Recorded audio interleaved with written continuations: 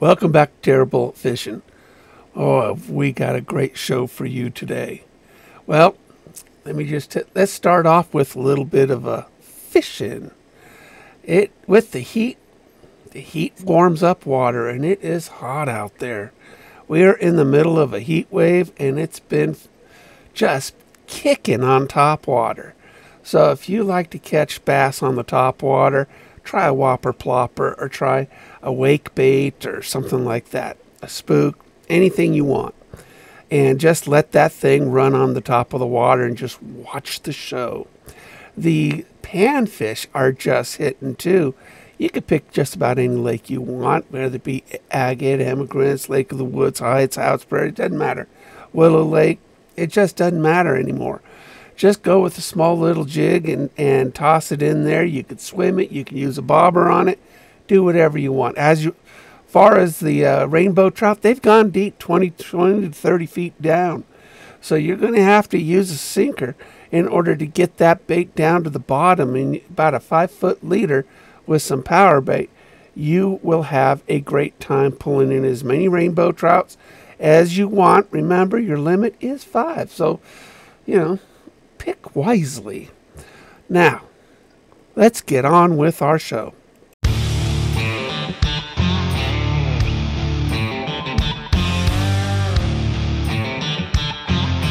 All right, welcome back to Terrible at Fishing. Ken and I are going to we're going to bounce around some ideas on reels. What do we like? Some reels I have probably used once in my life. And spinning reels, bait casting reels. So, Ken, help me out. What do you enjoy? You just showed me an open reel. I don't know anything about open reels besides the antiques that I got. Yeah. I guess that's for the old timey trolling type stuff. It doesn't have much of a place in modern gear anymore, where you have to kind of lay the line on. I think like the tuna guys use those sometimes, where they're worried about the friction from the mechanism that lays the line on the spool. But I don't see them used any other time. I used to have a little one for ice fishing that came in kind of handy. They're very heavy. And that's probably why I've never even put it on a rod, because I'm casting all day long and I'm out there 10 to 12 hours. And so lightweight is really, really, really important for me. And, as cool as my flugers are, I have a rocket and I have a Trump. And I think that was named well before Donald Trump, because it was like 1930s. That one came out. So Trump wasn't a big thing, but evidently Fluger had a Trump reel. And so I've got these, but they're so heavy. This thing it's got to weigh a pound. I mean, this is pretty heavy. And I just I couldn't fish with this on my boat unless it was, in a rod holder. Yeah, for trolling. Yeah. Or even deep sea, I mean, I could see me, down jigging this, on a boat, deep sea, maybe doing some rockfish or some lingcod or something like that. I could see that being used for that. But I mean, it's a good looking reel. I mean, I keep them in good shape. So my Trump's got a cork, what do you call it? The spindle is cork. So it just holds onto the line. And I don't do that anymore, but it's kind of cool, actually. It's really old. They're not worth much, by the way. These old flugers, I mean, 20 to 40 bucks, used. Why do we still hold on to them then? Why do I got 15 of those things in my desk over there? I don't know. I know. Because they're cool looking. There you go. Nobody else wants them. I mean, and even tells you where to put the oil. You open this up, put the oil in it.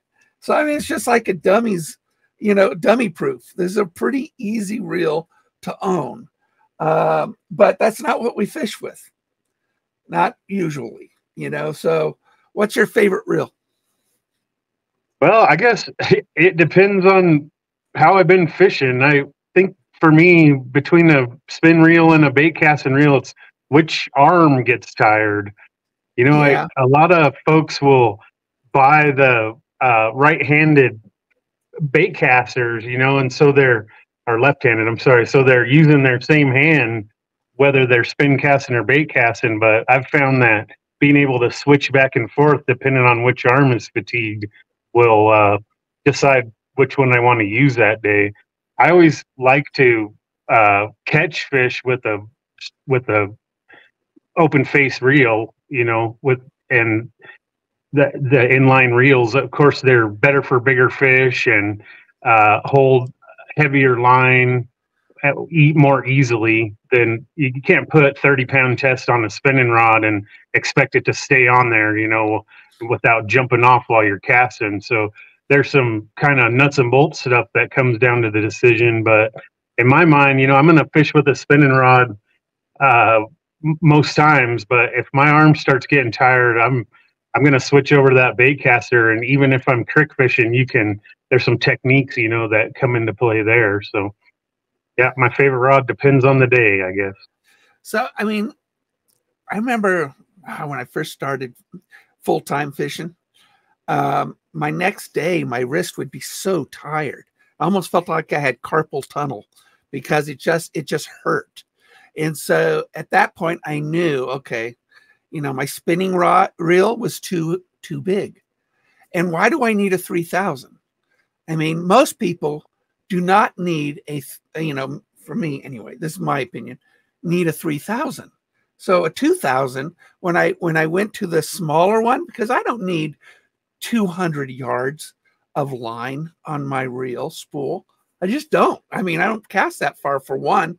And well, it just seems a little silly for me. And when I downgraded from a 3000 to a 2000, that helped. And then, you know, here's an old Shimano, but it's all metal. I mean, there's a really nice Shimano, but it's very heavy. So I went with you know, you can get these graphite ones, you know, these graphite reels or carbon reels. And my favorite reel that I've used, spinning reel is a Piscifun Carbon X, and it's a 2000. It only weighs like 5 ounces. I mean, I can fish all day long with that thing, and it does not hurt my wrist. Yeah. So, I mean, I know to me, that's a big deal because nobody fishes with me because nobody wants to stay out 10 to 12 hours. I can't. The front seat of my boat is always empty because, I mean, they're only good for 3 or 4 hours. And that's just not me. I go up there and I'm spending first in, last off. That's me.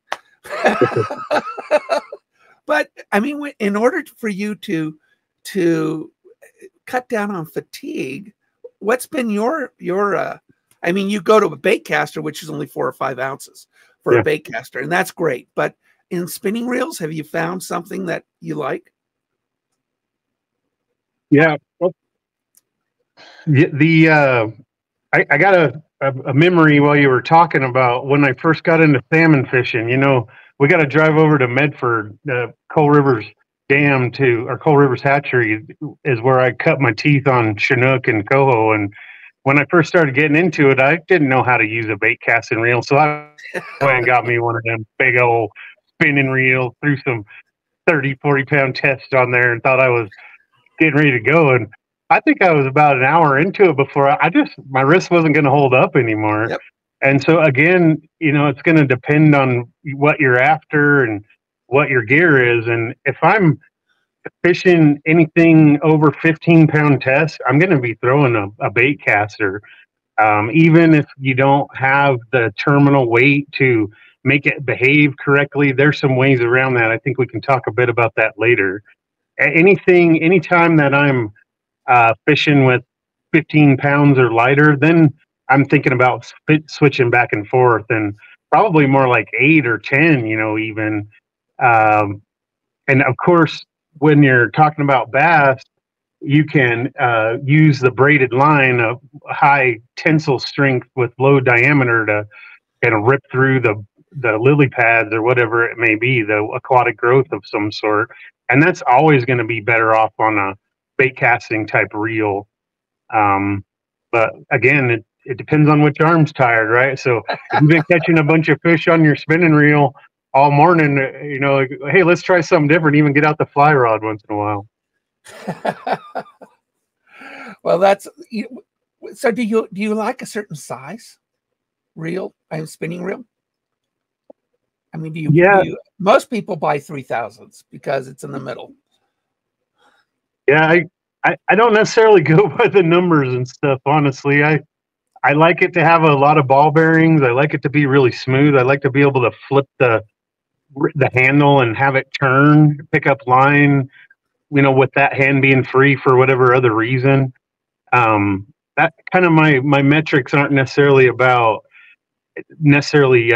size and design, but you know, balance and functionality. It's nice to have a spare spool, you know, so you can switch over really easily if you want to go back and forth between mono and braid or something like that.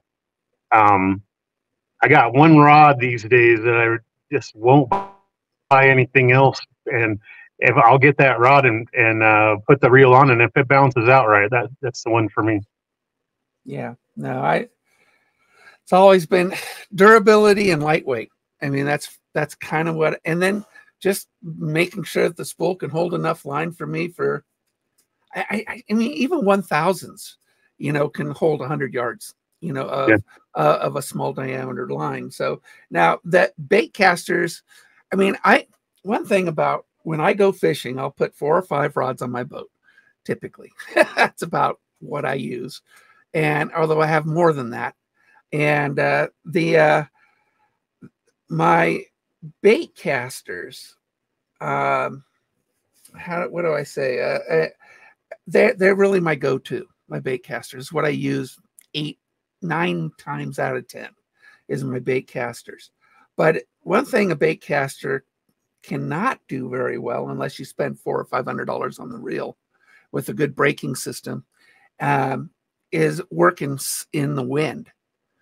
And you know, if you cast towards the wind, a bait caster is going to backlash on you, unless you're really good at thumb control. So I always have a spinning reel, you know, spinning gear in my boat, because I go to Lake of the Woods, as you know, it gets really windy there. So unless I'm casting with the wind and not against it, I'm going to pick up my spinning reel and work that. I mean, I'm pretty good at my bait casters, and I do have a $450 reel that I absolutely love. It does. The Shimano Aldebaran, which is, I just respooled it with some new line. We'll go into lines later, but the Shimano Aldebaran is for a BFS, and I like light tackle is the best. And I have this. I just had this on this Abu Garcia Max Pro. I bought it on a lot, you know, auction, and I had it, and so I got my new rod, and I put this Max Pro on it. I am shocked for an $80 reel. This bait caster is so good. I mean, I'm a Shimano guy, and I learned bait casting on an Abu, but this Abu Garcia Max Pro, I could throw it out there, and the bait will hit the water, and it won't backlash without a thumb. You can literally go thumbs free on this reel, and I am astounded that an $80 bait caster can do that. What kind of bait casters do you use? Well, welcome back to Terrible at Fishing. We got so much more to talk about when it comes to reels. So let's listen. I like the Abu Garcias too. I mean, I'm looking for a middle of the line, high functioning, cheap as possible type of a reel. You know, I'd have to go look at my rod rack to tell you what I got out there, but I'm not really beholding to any manufacturer per se. Rather, just pick it up, you know, see how it feels, put it on a rod that is analogous to the one you're going to use, check for balance, and then you know, I like the magnetic brake on there. If it has a friction back brake and then a magnetic brake, then that will help with the backlash as well. And then, as long as we're talking about backlash, I got to bring up my mentor, Bill Dance, right? So I love he Bill. has a trick. If you get a backlash on your bait caster, you need to sock your drag down all the way as tight as you can get it, and then put your thumb on top of the spool while you reel in. Push down as hard as you can and reel about 3 or 4 turns. Then click your bail and pull out until you get to a stop again, and do it again. And if you're putting as much pressure with your thumb on there, you got to use both hands to turn the crank. If you do that 3 or 4 times, I've been amazed some of the backlashes I've been able to get out of my reel and save from having to cut out, wasted line, wasted time for fishing, respooling. That old Bill Dance trick really works. So takes a lot of the angst out of bait cast fishing too. Yeah, well, it does. I hate when manufacturers say our reel has no more backlashes. Yeah, right. All right. I mean, that's an out and out lie. Because even my BFS, my Shimano Aldebaran, which is the finest BFS reel that money can buy, I backlash. Okay. Either I'm that bad, but they don't claim it that way. And so I've seen that over and over and over again. And it's like, please, nobody believe that. If you don't know how to operate, you want to learn how to operate a bait caster. I have a really good tutorial on my Terrible at Fishing YouTube channel. Really good tutorial. It'll teach you what the tension knob does, what the brakes do, what are good brakes, different brakes. My Shimano SLX XT has both, like you mentioned. It's got magnetic and it's got centrifugal. And when you combine the two, it really does help a lot. So that's kind of, you just got to learn. It's practice, practice, practice on these things. But once you do, it's the only one thing about a bait caster, you can adjust the drag while you're reeling in. You can't do that with a spinning reel. A spinning reel, it's up front, your drag. And so you have to literally stop your reel, tighten your drag, and continue reeling in. And at that point, you could lose the fish because a fish can create slack at that point and spit out the hook. So I like that about bait casters, is adjusting the drag on the fly. So what this Pro Max, Abu Pro Max is my most recent. And I thought I'd bring up the low profile versus kind of more round. I don't know the name. Yeah, so these lower profile reels are more about bass and flipping from a boat for warm water fish versus going after the salmon with the larger round reel. They work a lot the same, but these are they're made to be able to be held better than with those round ones. Well, it's easier too to pull out a backlash than a round reel. A round reel, which I was really. The Calcutta by Shimano was another one that's really a good one. It was about the same price as the Aldebaran. I wanted to go with something I could palm, which is what you were mentioning. But also, if I did get a backlash, which you're going to, everybody does. All pros get a backlash. Once in a while, it's going to happen. And you can just pick it out better with a low profile reel. So it's just the way it's going to be. It's just the way it's going to be. But you're right. I mean, that one's called a Pro Max. Because this one's called a Max Pro. Max Pro. I got it backwards. You're right. Okay, good. That's right there, Pro Max.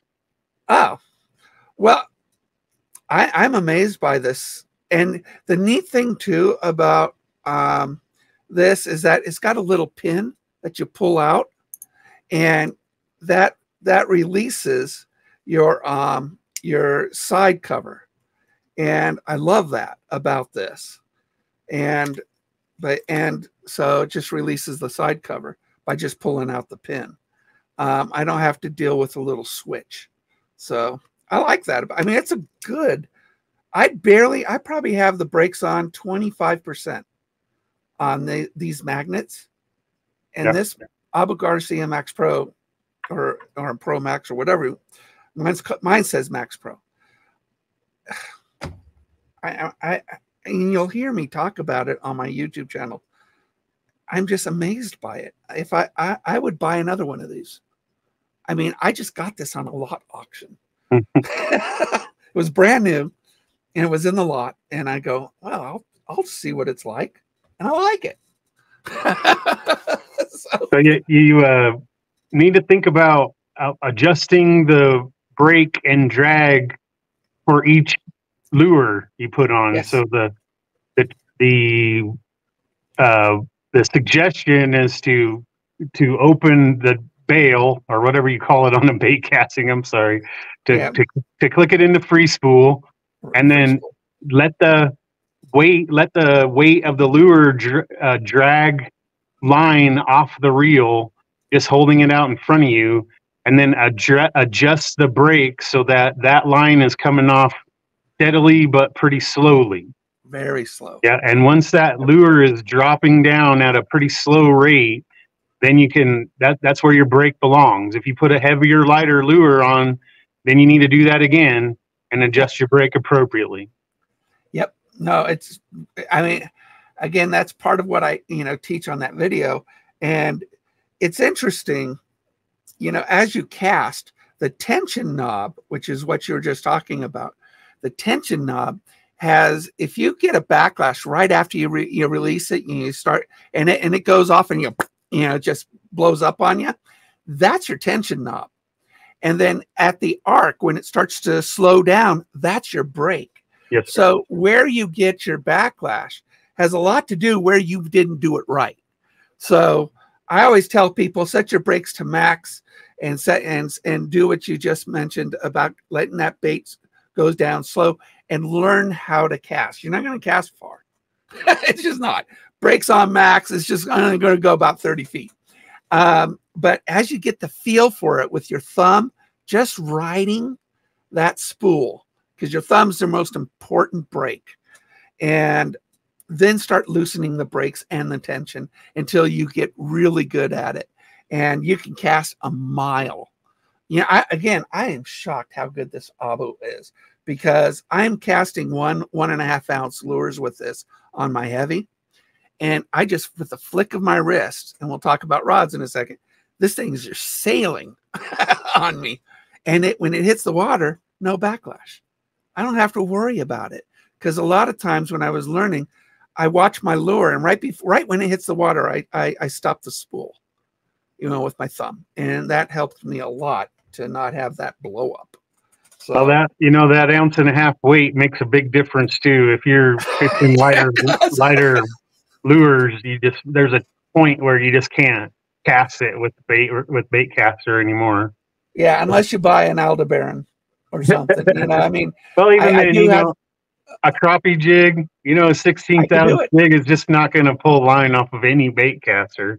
Oh, so, no, my Aldebaran. Is that right? Okay. I can cast a 5 gram bait on my Aldebaran.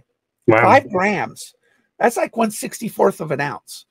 And that's why I got it, was BFS, Bait Finesse Systems, are, it's hard to find a good, my first one was a Cast King, which I hated.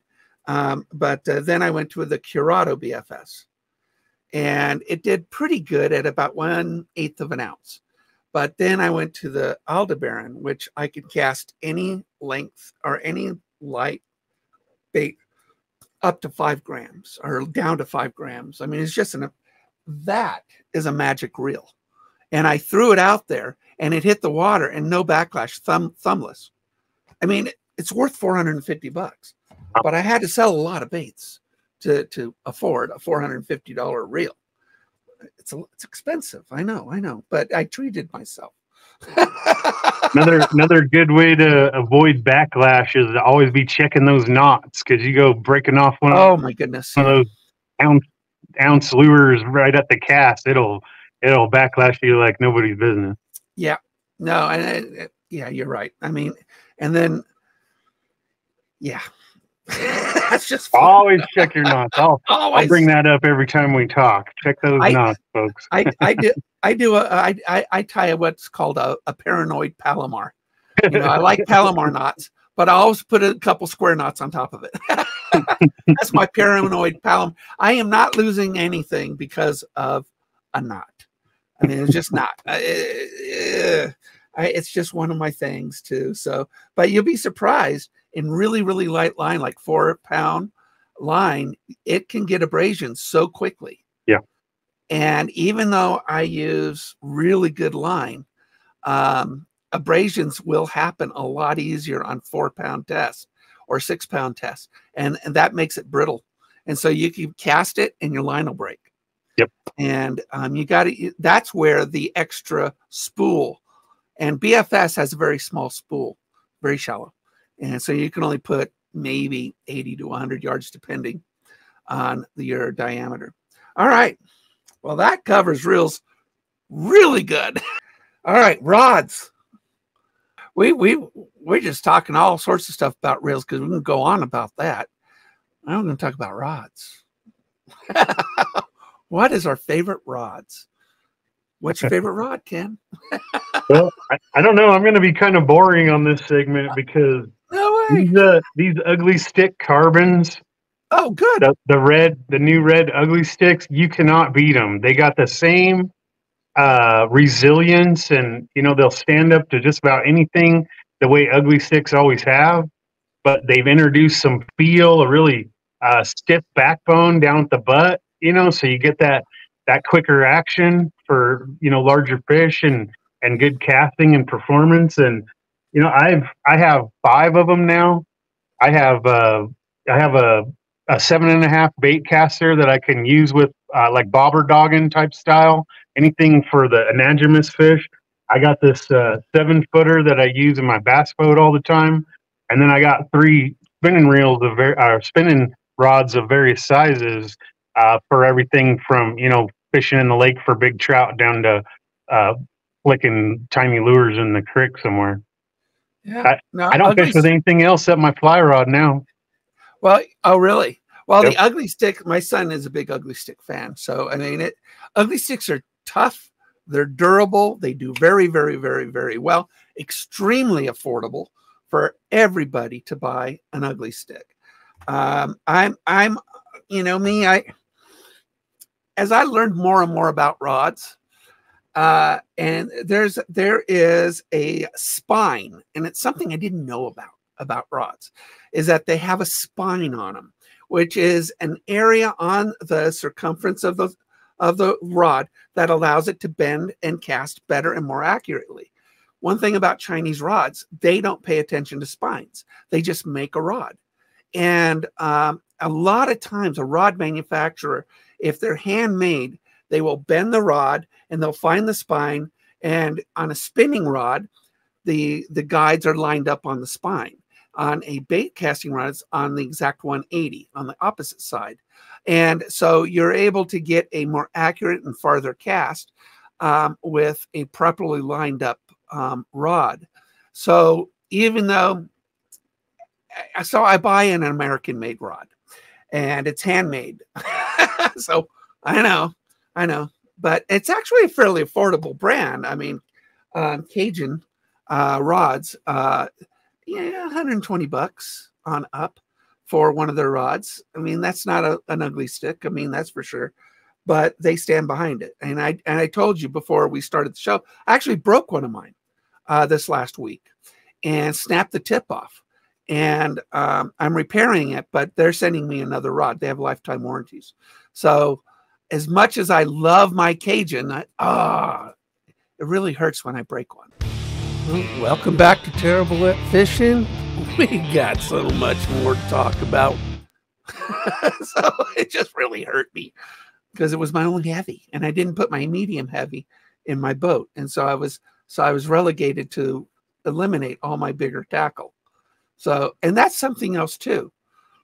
People don't know that a rod just above the grips, it has a bunch of information on it. And that information is going to tell you what you can throw with it, what you can put on it, And people, you know, if I threw an 1.5 ounce bait with my Aldebaran, not a good idea. Not a good idea. I would break that rod and I would overload the reel. It's just not designed for it. So when we buy what we want, you know, we get something on sale, make sure that it's something you'll be using.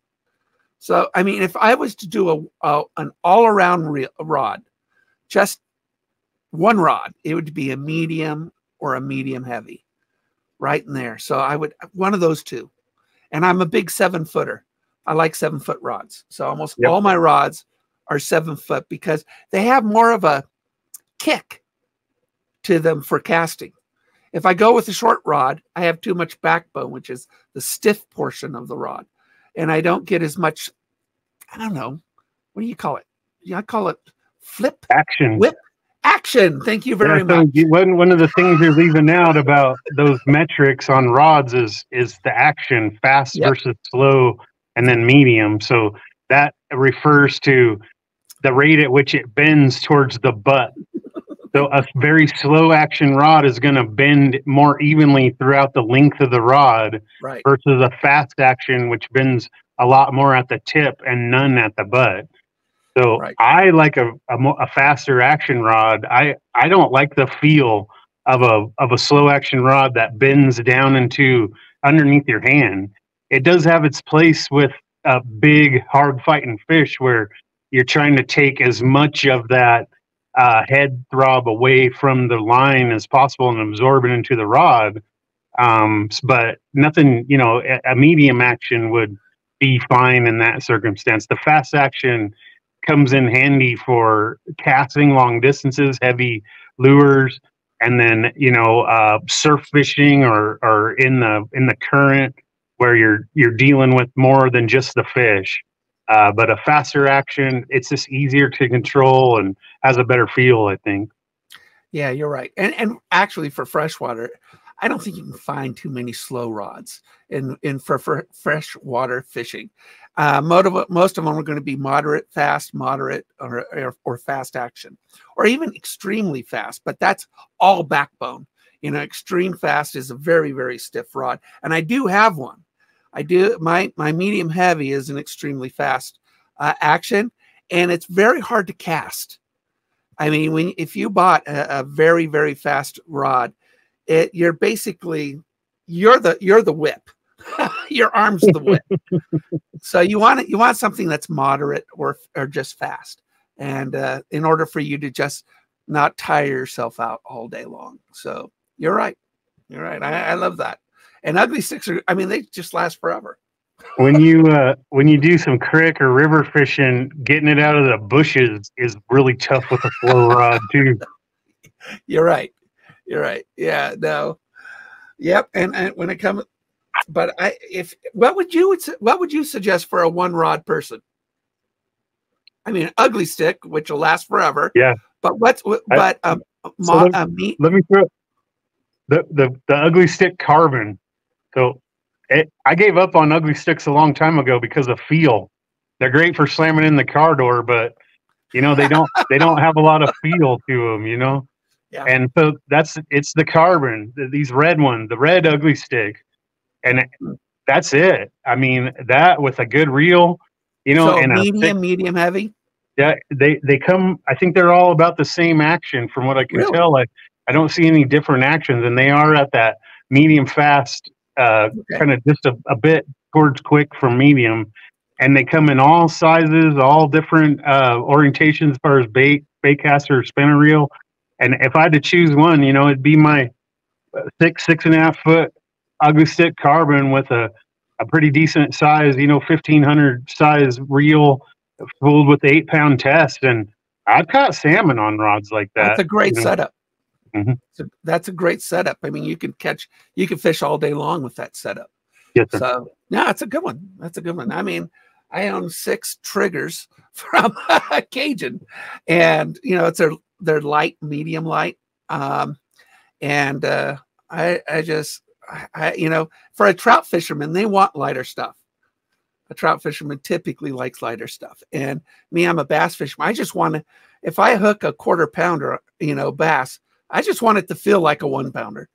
So, I mean, I know it's a little fooling me, but lighter tackle makes smaller things feel bigger. And that just makes it more fun for the day. So that's just me. I mean, I like it. Yes, sir. All right. All right. We've talked about reels. We've talked about rods. Now, in our last show, Ken, you talked about something at Parker's. I didn't know what you were talking about. I need you to tell me about this thing that you were talking about at Parker's. And I love going to Parker's. I mean, it's a great shop. It's about the only good fishing shop we got. And to be honest, I'm very disappointed for all the fishing spots we have around here in Klamath Falls. I mean, basically, it's Mart and Parker's. Those are my. I mean, to be honest, Sportsman's Warehouse. They got nobody there that knows anything about fishing. They're all hunters. So, what were you talking about last time at Parker's? Well, I mean, Parker, since Mr. Parker passed a number of years ago now, but he lived on the Williamson River and he'd been designing these lures for red band rainbows for his life, is what I know. And he was a great mentor. He had a lot of pointers for anybody who stopped in, and he made his own lures. So, he made spinners. They still make them, though not at the same level. They're not as available as they used to be. But I got into spoon fishing because of Mr. Parker. And what I was talking about is the swivel that was on there. And so there's always this debate tying directly to the lure versus using a snap swivel. And basically, what we're talking about here is maintaining the barrel swivel, but using a split ring instead of a snap. And that just reduces the profile of that intermediate tackle. So, big fish don't get that way by being stupid. So the less of the more natural it looks, the less profile it has, the better chances you have of catching one of those lunkers. So I make lures. I buy split rings and barrel swivels by the thousands, and I keep them handy. If I tie on a lure that doesn't have a ring on it, I put the snap ring and the barrel swivel on there. If it already has the snap ring, which in some cases they do that with Rapalas and others, don't tie directly to the split ring. That comes with a number of issues, right? Just slides around, can come off, can braid your knot where the split ring comes together. So put a little barrel swivel on there and then tie to that. You get the freedom of a loop knot or a split ring, attachment without the risks that come with those. So at the end of you're adding a barrel swivel to all your lures is basically what you're doing. A barrel swivel and the split ring. So sometimes they come with a split ring, like the Pixies, or sometimes now the like rattle traps and others, they'll have the split ring on there, but not the swivel. If you tie directly that split ring, you're taking some risk in that. It can just slide right out. Your knot gets inside that split ring and comes right out, or it gets braided by the end of the split ring or something like that. And that barrel swivel doesn't, I buy them in black, and so they're less visible and just has all kinds of value when it comes down to it. I don't, I hate to say this, but Thomas Buoyant spoons are my favorite lure on the market. They catch everything out there, and they make all kinds of colors. They're about $7 each these days. So they come with the split ring attached in some cases. But if you don't have that split ring on there, you're tying directly to the body of the bait. You're losing some action, and there's a little hard edge there on that where they drill the hole through the lure. Even if it's painted, it's still got a little bit of a hard edge, and that's another risk you're taking for losing that big one. So, if you just have those barrel swivels in a split ring, another thing is, you get that on there, you tie that on, you decide you want a different color. You don't have to untie the barrel swivel. You just work the lure through the split ring, work the new lure back through the split ring. Yep, a little bit quicker retie as well. So if you actually just add a barrel swivel at the end of your line, you could, and you have split ring pliers, always have split ring pliers, by the way. It just saves you, it's so easy. And you could just attach this to the split ring that is on your lure. And this way you're not tying anything. You basically tied it once, unless you've got some damage to your line. And then of course you're going to cut that off and retie on your barrel swivel. So instead of having a barrel swivel on all your lures, you can just have it at the end of your line. And then with a split ring plier, just reattach it to any of one of your lures that you want. That's clever. Yep, See, I knew you had a good idea in the last show. I just didn't know. I didn't get it. when I get my tackle box ready for tomorrow morning, to make sure there's a handful of barrel swivels and split rings already connected to each other in there, and I get to robbing other lures I've made when I don't have them handy, and then I got to redo what I've already done. So I make sure I got extras so I don't go cannibalizing other lures. Well, a lot of people, they don't see the value of, in fact, even for myself, growing up, a barrel swivel. I mean, we just didn't see the value of it. We saw the quick snaps. That's nice. And if I use them, I use only the ones with the interlocking bend to them and really good gauge. So Spro actually makes some pretty good quick snaps.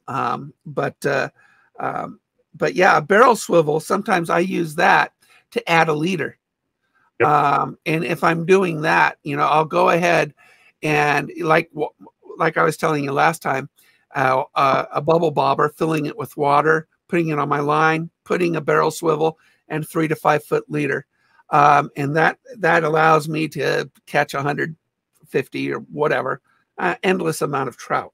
And this time of year, you got to go deep. I was on the lake last time I was on the lake. I think it was Friday. 75-degree surface temp. 75. You're not going to catch a cold water fish, shallow at 75 degrees. In fact, there'll be floaters. So it was 75, man. Everybody was swimming.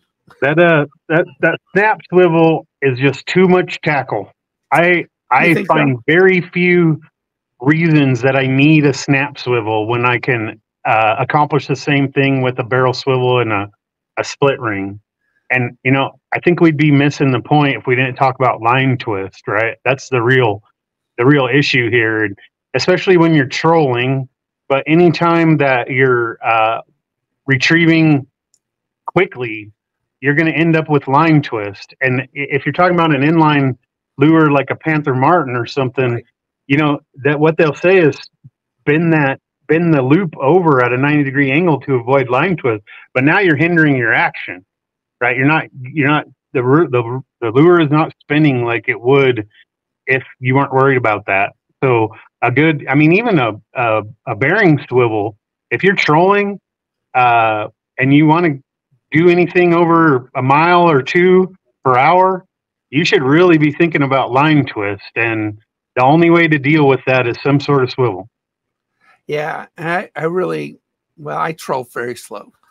So if I go, I try to stay at about 1 mile an hour when I'm trolling, if I troll. So it all depends too on the bait that I'm using. So if you're doing an inline, and I do make my own inline spinners, and you can make an inline spinner. And you talked about Jen's Craft last time. That's where I got my my little doohickey to make inline spinners. Yeah, it's cheap, $30, and then it costs $1 to make an inline spinner from then on out. Welcome back to Terrible at Fishing. We got so much more to talk about. I just can't spend $5 or $6, $7 for an inline spinner that I'll probably snag and lose. It's just probably what's going to happen. And I can make my own colors. I can make my own designs. I could do whatever, different hook sizes, stuff like that. Single hooks, when you're on the Williamsons, because you can't use a treble on the Williamsons, you got to use a single hook. You can still use a barb, but you got to use a single hook. So I have a box just for the Williamsons, and it's a great. I love river fishing. I mean, Yes. that's just. I mean, you love river. You like fly fishing though, and I did that once in the '80s, and my boss got mad at me because I kept hitting rocks on the cast, and I was losing flies that he tied. So he just kept getting mad at me. So maybe one day I'll pick up fly fishing again. I don't know. It was a lot of fun, but I like to fly fish, but I'm not above putting a worm on there either. So oh really? get them diehards out there, and they see you with a worm canister and a fly rod. You're really Oh really? those guys. Well, I'll you know, I fly fishing looks well. It wasn't bad. It wasn't fun. I mean, we were steelhead fishing on the Yuba, and it was fun. It was, and we floated it for miles. And my car one side, his car on the other side. And you know, when you float, you just got to have two cars or a shuttle service. And around here, we don't have a shuttle service. You know, on the road they do, but over here, there's nobody that you could pay to pick up your truck and drop it off at your other, you know, at your out ramp. So I need a shuttle service locally. That's a pretty good service. You're just driving somebody else's car, which is pretty good. All right. Oh, line, fishing line. You mentioned earlier, and I know this problem is common with fluorocarbon. It has a high memory, especially in bigger gauges, bigger tests. So you don't like fluorocarbon on spinning reels. That's big test, because neither do I. I mean, you try to get a 20-pound fluorocarbon to stay on a spool, it's a pain in the rear. I tried heating it up in water, hot water, and then spooling it and trying to create a new memory to it. That didn't work. Do you have it? I mean, fluorocarbon is my favorite line because it's completely invisible in the water. It has the same refraction as water. So in the water, fluoro is invisible, and it has very low stretch and good knot retention. But there's a limit to fluorocarbon, as I found out, because of the high memory of it. So there's mono, which is stretchy. And when it comes to a clear line, what do you like? I like the fluorocarbon coated. So it's hard. I don't know why, but Big Five carries this platinum line on really big spools, 2,500 yards. It's called platinum, and I don't know why they won't seem to stock it in a poundage, pound test that is useful for around here. So it's almost always too heavy, like 12 and up. But when they do have 8 or 10 pound tests, I'll buy a couple of reels, spools of that hybrid platinum from Big Five. And, I don't, for me, whether it's fluorocarbon coated or mono, you got to get it on the reel right. And so with a bait casting rod, what you want to do is let the spool spin, but that's not what you want to do with a spinning rod. You want it to come off vertically, and it matters which way it went on. So it would be easier to spool up your spinning rod with the spool face up, because always the indentions where you put it for safekeeping on the bottom of the new spool you bought is on the bottom. But almost always, for some reason, they spool it on there backwards, and you got to have the new spool upside down, which then causes problems because there's all those indentions on the bottom that goes running off across the room. So you do not want to spool a spinning rod with that spool spinning. You're introducing twist when you do that. And it's a mess. It's such a mess. Yeah, and you almost always from the bottom up.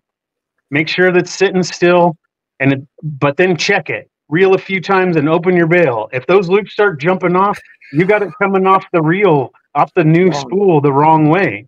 Yep. And then I always, once I'm done spooling up, I go out in the driveway or down the block, depending on how much line I got on there, and I tie it off to something or hook the hook in the stop sign or something like that. Walk down the block, get all that line out, and pull it tight and stretch it. Monofilament or hybrid or fluorocarbon. If you stretch it out and then reel it on tight, that's how you put new memory in it. Got to Right. stretch your line every time. Yeah, I've looked at all sorts of tricks and stuff like that. And then with fluorocarbon, even though I fish with fluoro, and I use a P-Line Tactical for the most part, or the Fluoro Clear, which is a hybrid, like what you're mentioning. But the P-Line Tactical is expensive, but boy, it's really good. And you got to make sure that if you have somebody at the tackle shop spool it like you, or you were saying, they got to be doing it properly, and do not fill up your spool. A lot of people, they'll just fill it up till there's no lip on it. So you need at least 1/8 of an inch or a little greater on that lip, or else it'll fall off of it. So Yep. you got to make sure that you don't fill your spool up to the total rim. You got to give yourself a gap. And That's right. people are not. I had a buddy that went fishing. He bought all the great stuff, everything I told him to buy. And then he had the guy at the tackle shop put spool is up, and it went on wrong, and he filled it up to the lip. Yep. Because you're buying it by the foot. So of course he's putting as much as he can on, and because that's his job. You got to give yourself that gap up on the top on that spool. Got to give it to you. Poor guy. So if you do I find kept yourself, pulling it off. yeah, if you do find yourself in a situation where you got a bunch of twist in your line, or it's jumping off the spool like that, one thing you can do if you're in a boat or on a river is take your lure off and let all the line go out behind the boat or down the river, and let it just float in the current or with the boat moving behind you for a little bit. That'll first of all let all the twist out pretty quickly, especially if you're going pretty quick or there's quick current. But then as you reel it back in, because there's no weight at the end, it is laying on the way it wants to lay on. Yeah. And the memory in the line will help it lay onto your spool the way it wants to. So then it will come off and go on easier. If you're having trouble with your line, that's a good it idea. all float down river without a lure on it, and then reel it back in. That'll make a world of difference for how your line's behaving on your spool. That's a great idea. Great idea. Well, this is where we probably disagree a little bit. Because Ken, you like spoons. I've never used spoons a lot, even though I have some. But if you were to pick, I don't know, one tackle box to go out and fish with, what would it be? I do that every time I go fishing. I don't take a bunch of boxes with me. No way. Yeah, I take what can fit in my pocket. We got like or 10. a couple of extra things if I'm in my boat. I have dozens of tackle boxes out there. Most of them never see the light of day. Who knows what's in those old things? So, I got a couple of nice little boxes that get a lot of use. Stuff gets moved in and moved out. I can move the dividers around depending on what I'm taking. But rarely do I take more than 20 or 30 lures, and at least half of those are spoons of some sort, different sizes, different colors. Of course, I don't take like things like rooster tails or anything with me anymore. Really? I'll have an inline spinner or two for the tough bite. I like small spoons. They work really well for prick fishing and jigging and things like that. And then a couple of like we talked last week, the wide set or the wide gap offset hooks for weedless rubber, bait presentation like a Cinco. I mean, why do you need anything more? It's what works.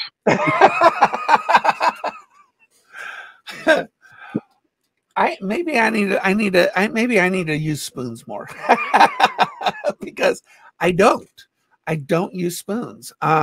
It's all about the action that you can impart, right? We talked about that last week. Yep. With a spinning reel, with an inline spinner or something. It's really the action of the lure. Yes, With it a is. spoon, it's what you're doing with it. So when you pop it, reel it quick, and then let it fall, they almost always bite it on the fall. And It's true. you gotta be a more skillful angler to catch fish with a spoon. But once you do get that imparting the action figured out, there's no better lure, my opinion.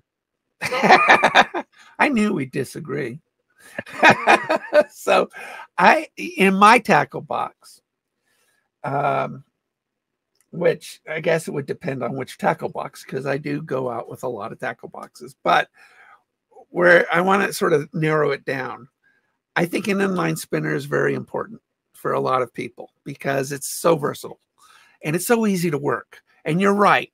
Last week I talked about sort of like my sawtooth retrieve, where I'll let it drop and I'll let it sink, and then I'll pull it in a little bit and let it sink again, pull it in, let it sink. And usually you're right, on a drop, that's great to use. So, I mean, I need to put a spoon or two in, like a Castmaster or something like that. I don't know.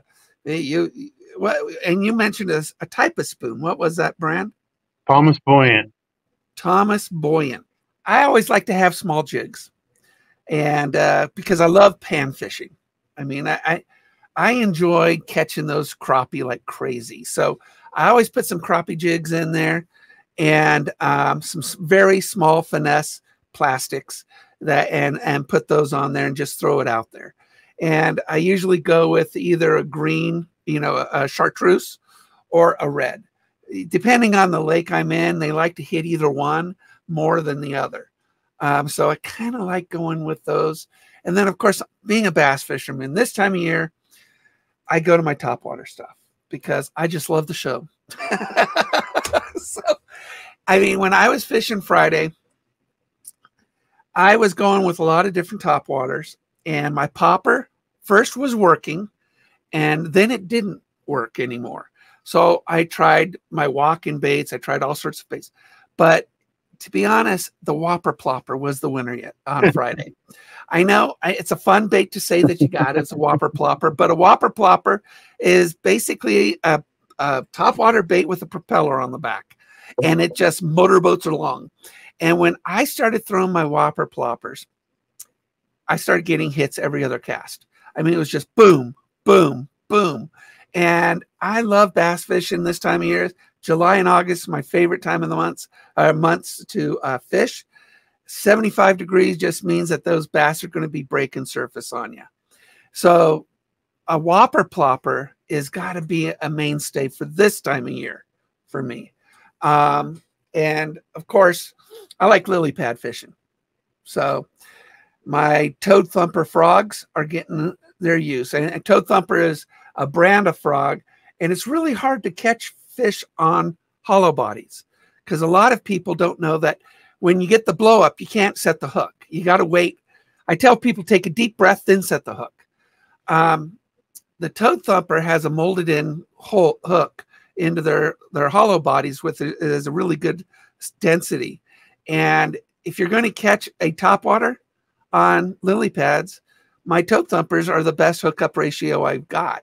And I'd like to thank all of you for tuning in for this week's show, making us the #1 show at goldcountryradio.org. So thank you, and look forward to my fishing reports and next week's show at this time on Gold Country Radio.